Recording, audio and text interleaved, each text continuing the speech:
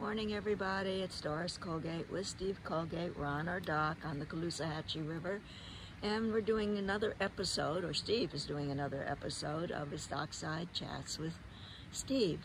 So, Steve, you've done a lot of long-distance sailing way out in the ocean.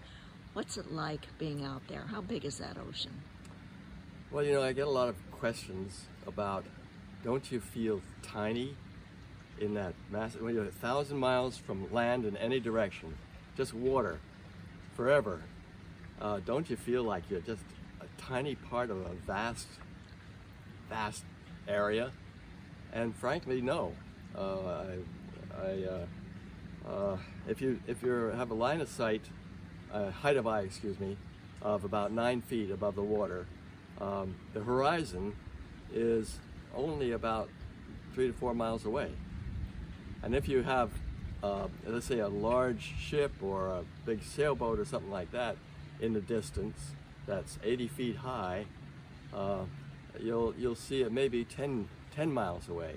So you're really feeling like you're sailing in a cocoon, a small area. And it really does feel that way. So when do you feel the vastness of the universe?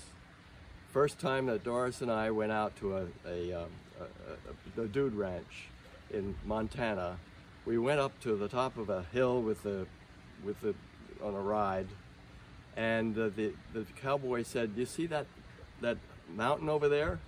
That's in another state, and it's 125 miles away."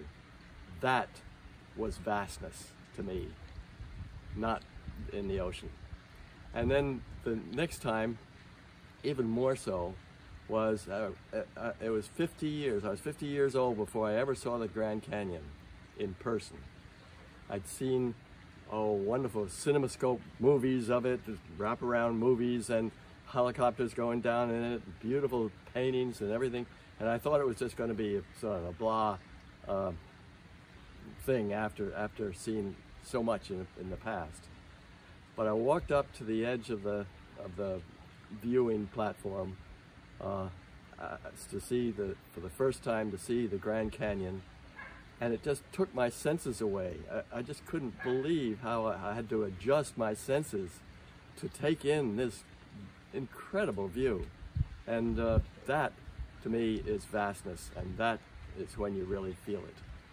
Not on the ocean, so you flat earth people, forget it.